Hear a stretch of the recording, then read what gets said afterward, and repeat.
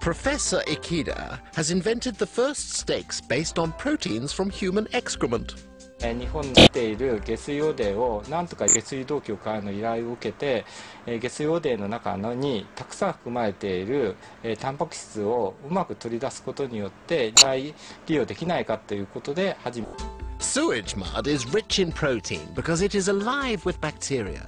These bacteria are harmless because they are killed by heat during the manufacturing process. The red color is obtained by using food coloring. The artificial steak, according to initial tests, even tastes like beef. In fact, to refine the flavor, Professor Ikeda adds soy protein.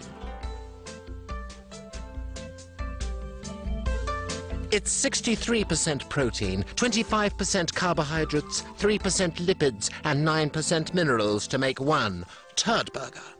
人工肉、これが人工肉です。これは、この下水汚泥から、まずこちらの過程で、タンパク質を、取り出していきます。で、タンパク質を取り出して最後に反応補助剤を加えて、反応装置エクスクローダーにかけて人工肉を作っています。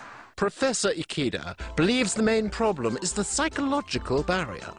確かに人間が出したものだということに対してですね、だから即それを食べたいという人は多分あまりいないんじゃないかなというふうに思っています。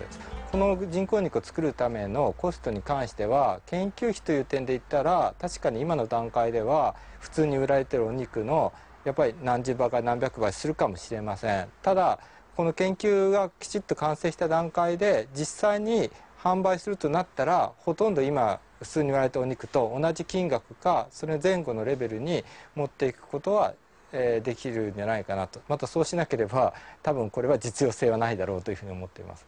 According to Professor Ikeda, the turd burger has an obvious advantage other than completing the food chain. こちらの方が油分がない分だけ低カロリーになっています。Bon appetit!